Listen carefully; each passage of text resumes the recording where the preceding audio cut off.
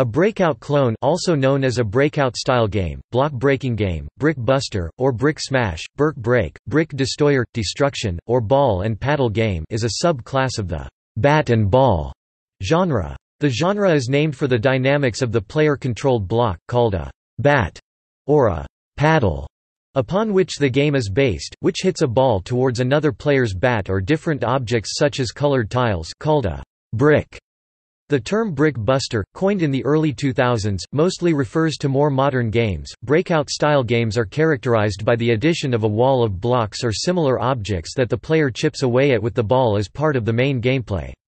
Since the release of the original Breakout arcade game in 1976, and Super Breakout 2 years later, there have been many clones and updates for various platforms.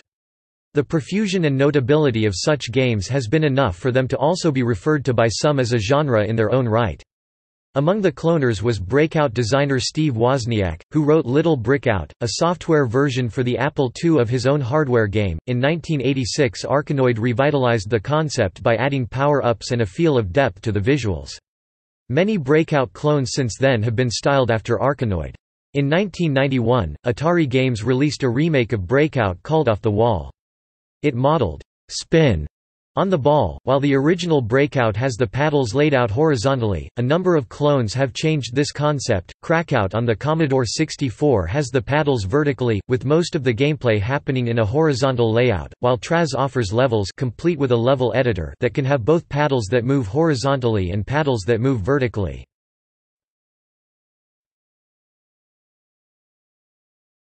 Topic: In Japan.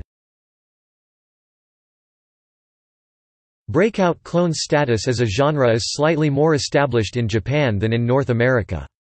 Block kuzushi, Baraku Bangshi Barokakuzushi, literally block destruction, is the name given in Japan to these games, while casse-briquets, literally brick breaker, is the name given in France to these games. A number of block kuzushi games were released in Japan under the title Block Kuzushi, including members of D3 Publishers' Simple series and a color TV game system by Nintendo. However, this is a generic name referring to the genre, similar to a tennis game being called tennis. The games titled Block Kuzushi are all distinct games and should not be considered as a series.